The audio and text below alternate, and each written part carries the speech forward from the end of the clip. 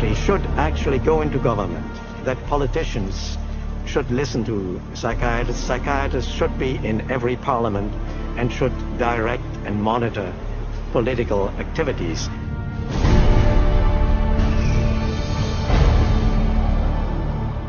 Psychiatry, in little more than a century, has infiltrated society on a global scale, and not by accident.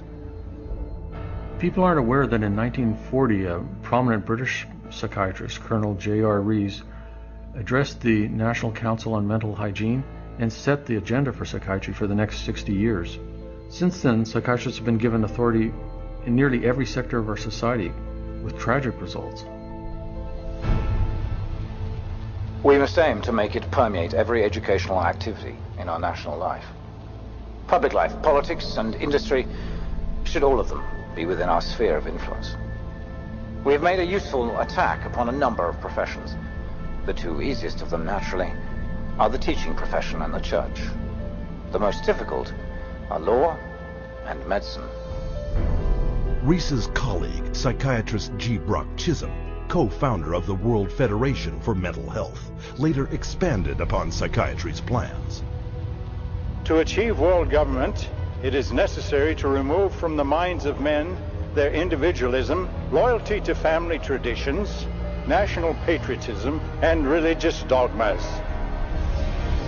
To implement their master plan, American psychiatrists convinced the U.S. Congress that mental illness was a national threat that only they, with vast increases in funding, could solve, and thus began massive U.S. government expenditures for psychiatric research, which have climbed from $1 million a year in 1946 to $1.4 billion today, an increase of more than 139,000%. As psychiatric influence spread across America, it also spread throughout the world.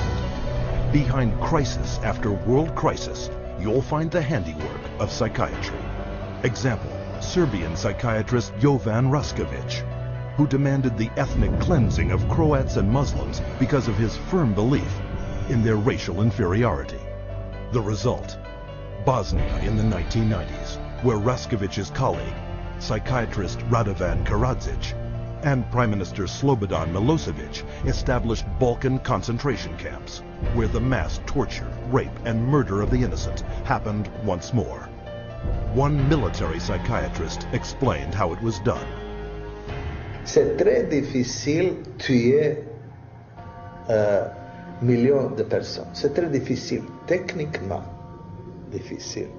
Les Allemands étaient bons techniciens et ils ne pouvaient pas, ils pouvaient seulement 6 millions de Juifs exterminés. Ils massacrent, par exemple, 100 ou 200 de personnes, ou violent 100 femmes et 100 jeunes filles, pour que les autres sont effrayés et échappent. Alors vous avez le terrain pur.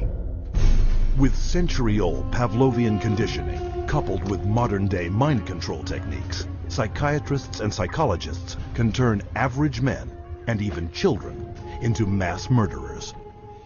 You could train them to use firearms indiscriminately. You could train them to shoot people with very little feeling or thought. You could train them to use abusive and brutalizing procedures in order to obtain information with no hesitancy, with no concern. This is how terrorists are created. In the wake of 9/11, Osama bin Laden was characterized as the mastermind behind the attacks.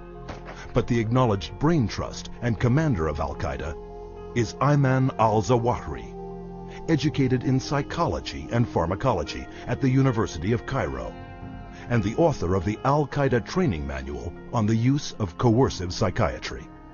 And orchestrating the terrorist bombings in Madrid, Abu Hafiza, another Al-Qaeda operative, relying on those same techniques to manipulate the minds of men.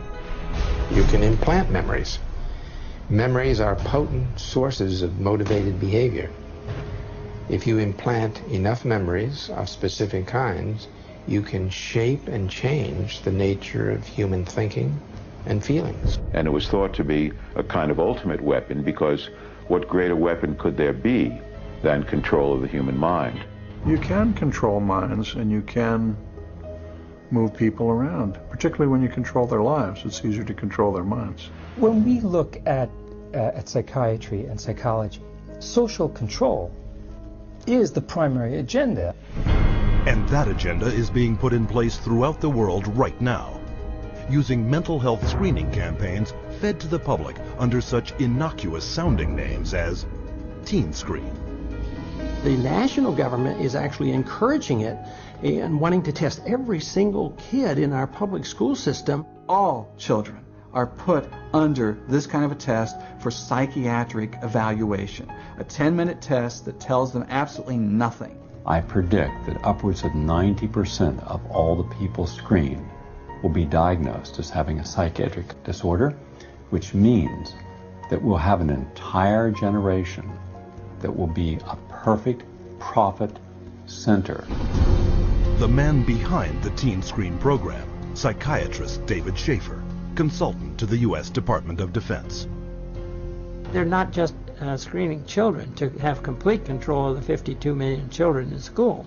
They're screening now, and that bill, they will screen their parents, and they will screen all adults in America. The idea of mass screening for mental illness in the American population, run by a government initiative, is one of the scariest ideas I ever heard of. Psychiatry is politics, has always been politics. It is politics pure and simple, because psychiatry was always the application of force against people who don't want to be forced. It's a sad thing, and parents better wake up. Society better wake up, because we're in serious trouble if they don't. Psychiatry's master plan to infiltrate all sectors of society is becoming a reality. We don't have an epidemic of mental illness. We have an epidemic of psychiatry. Something can and must be done about it.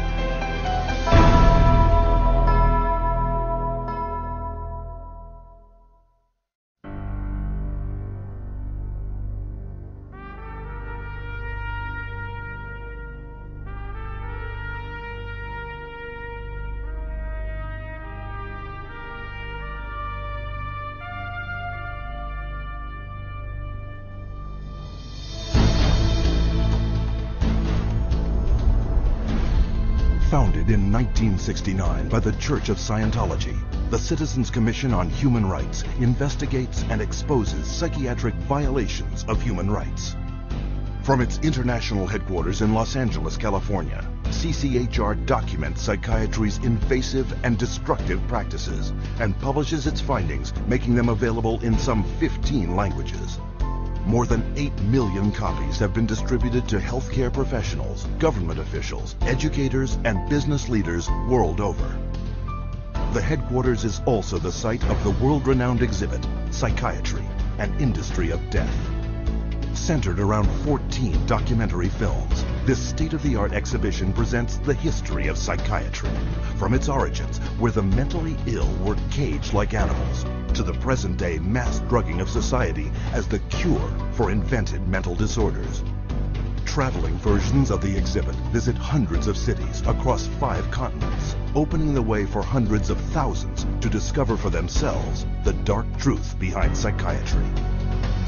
What is today a global human rights movement began more than 30 years ago with the fight for the freedom of one individual, Victor Giori, forcibly committed to a Pennsylvania psychiatric hospital. He was interviewed by a psychiatrist who said, "I can't understand a word this man is saying. He's incoherent. Obviously a paranoid schizophrenic. Commit him," which they did. Now, he wasn't babbling incoherently, he was speaking Hungarian. We filed a lawsuit against the hospital. In the middle of the case, the doctor, who was the head of the hospital, stands up and he says, "We want nothing more to do with Victor Giori." The release of Victor Giori was the first of thousands of cases throughout the world, helped by CCHR. CCHR challenged involuntary commitment laws throughout the United States and internationally, and what we found was that people were being incarcerated without any legal rights. They had no right to an attorney. They could be drugged, shocked, lobotomized without their consent. Example, Australia, 1977, where CCHR exposed a psychiatric practice called deep sleep treatment.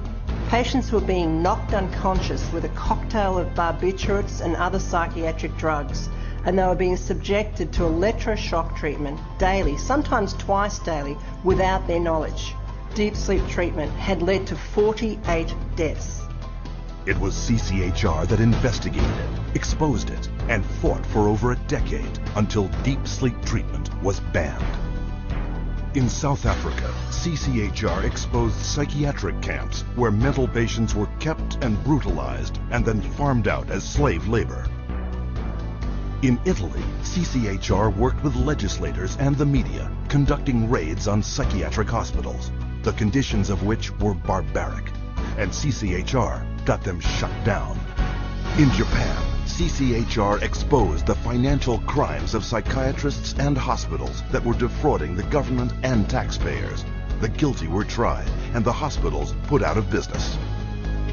And in the United States, CCHR uncovered $1 billion fraud in the nation's largest chain of private mental health facilities. 600 federal agents conducted raids across 20 states. Dozens of prosecutions ensued, millions in fines imposed, and the entire chain of corrupt hospitals was bankrupted and permanently closed. And behind every public warning you see today about psychiatric drugs is CCHR. CCHR has documented the side effects of these drugs, has taken evidence to the FDA, has gone to Congress, has obtained congressional hearings. It took 13 years before the FDA finally admitted that those drugs can cause suicide and issued black box warnings. We got 9 state laws passed. Following that, it was the introduction of the Child Medication Safety Act in 2004. In the last 3 years alone, there have been more than 50 international drug regulatory agency warnings exposing the dangers of psychiatric drugs. History has told us every workable method that could be used to help people who are seriously disturbed, who do need some sort of treatment, has been suppressed and smashed by the vested interests of psychiatry and the pharmaceutical industry. The public's largely been getting their information from the industry that benefits on putting them on psychiatric drugs. It's an advertising campaign. It's not science, it's marketing. CCHR is causing things to change by being champions for a growing number of well-intentioned people who are risking their professional careers to speak up against the abuses of psychiatry. Having that support from a group like this has made a tremendous difference in what I feel personally that I've been able to accomplish. So I think of CCHR as fellow soldiers. I'm unaware of any other organization that does the kind of work that CCHR does, particularly on the scope and the level that they do. CCHR has been very effective at moving the ball down the field. One at a time, one state at a time, one legislator at a time. CCHR has had the resources to be able to teach and have legislators become more aware of what the problem with the psychotropic drugs are. CCHR has researched the issue. When you need the facts, you go to CCHR. Today, CCHR has over 300 chapters in dozens of countries around the world. Wherever and whenever psychiatrists abuse human rights, CCHR takes its message to the streets. From the United States to Japan, and from Canada to the United Kingdom.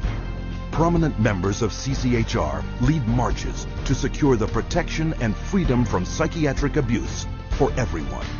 It's essential that CCHR does their job and gets the support to do their job, because the extent to which they do, the whole vehicle that's out of control about psychiatry gets to be contained and gets to be eliminated. It scares me to think if this doesn't happen. I've seen up close what it's like. It scares the daylights out of me. You have 100,000 people electroshocked every year. You have 17 million children worldwide taking mind-altering drugs. You have people being involuntarily committed every 75 seconds, and it's all under the guise of mental health. The only way that you're going to get humane treatment into the mental health system is to take psychiatry and the vested interests out of the picture.